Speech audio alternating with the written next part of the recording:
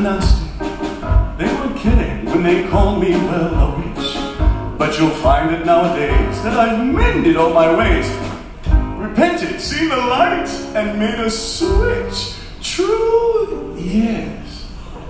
And I fortunately know a little magic.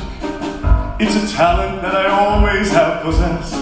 But here lately, please don't laugh, I use it on behalf of the miserable, lonely, and depressed.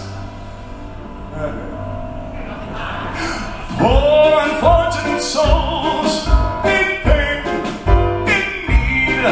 This one longing to be thinner, that one wants to get the girl, and do I help them?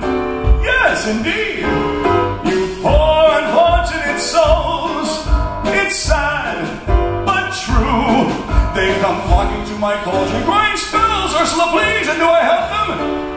Yeah, I do, yeah.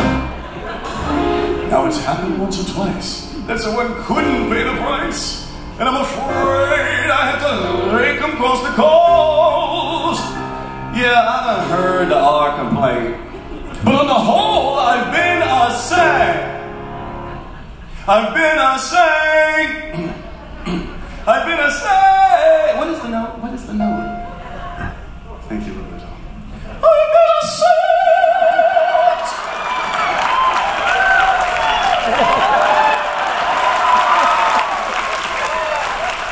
To those poor unfortunate souls, you have your looks, your pretty face, and don't underestimate the power of body language. The men up there don't like a lot of blabber.